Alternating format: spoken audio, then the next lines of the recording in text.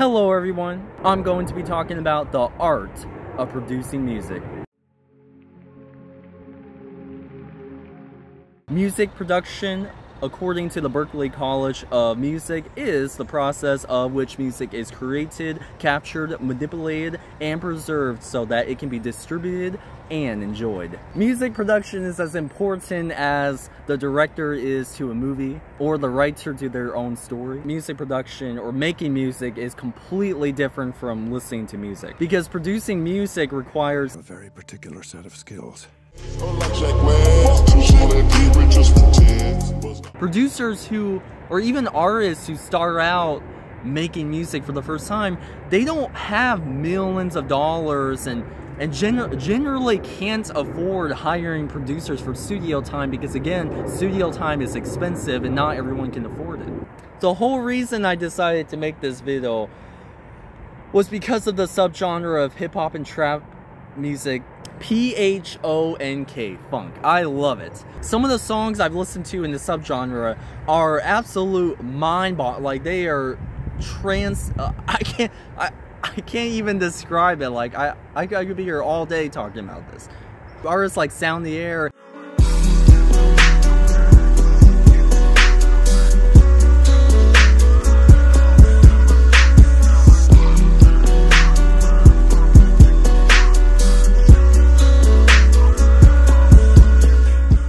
Inteus,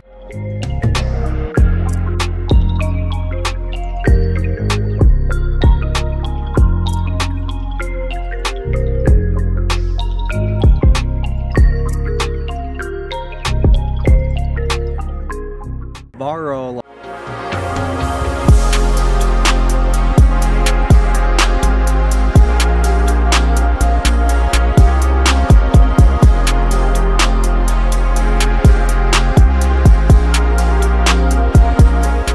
Dakkagob.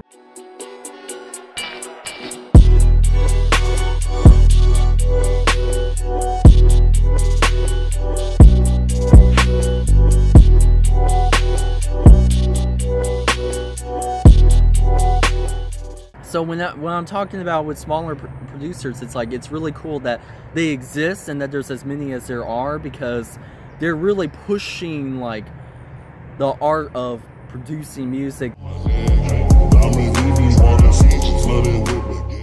So recently I decided to DM some smaller artists, specifically in the funk scene, on Instagram, who produce their own music, and some of the responses I got were